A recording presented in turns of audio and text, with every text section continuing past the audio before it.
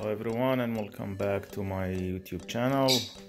And here is part 3 of my journey with the lovebirds. And here is the cage that I bought for them. If you look at it, it's a little bit bigger. They can take more space. It does have like a big door. Okay. And I put some toys inside, and I'm still doing my 2 hours of no food, and then keep hand fed them. So let's see how they react with the food so far. And it's been like 2 weeks since I got them here, and I keep feed them by hand every time I have a chance to do so. And we'll see.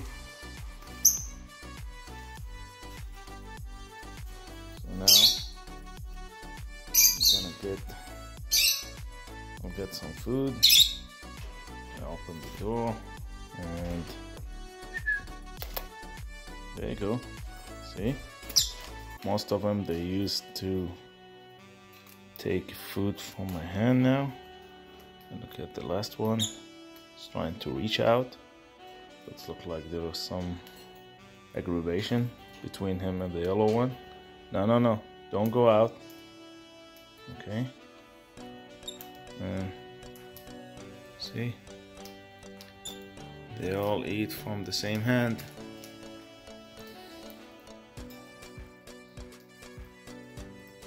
But the thing that you can feel is their feet.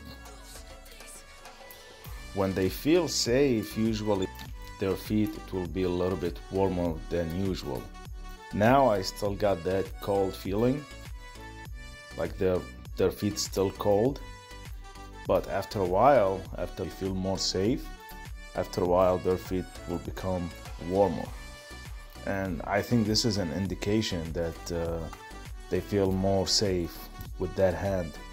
That's why I'm even trying to use the same hand to feed them every time. Hello.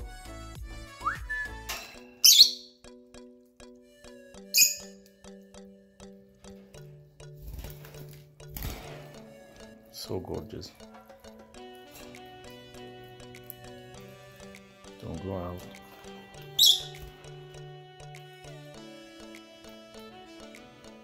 So this is my next stage.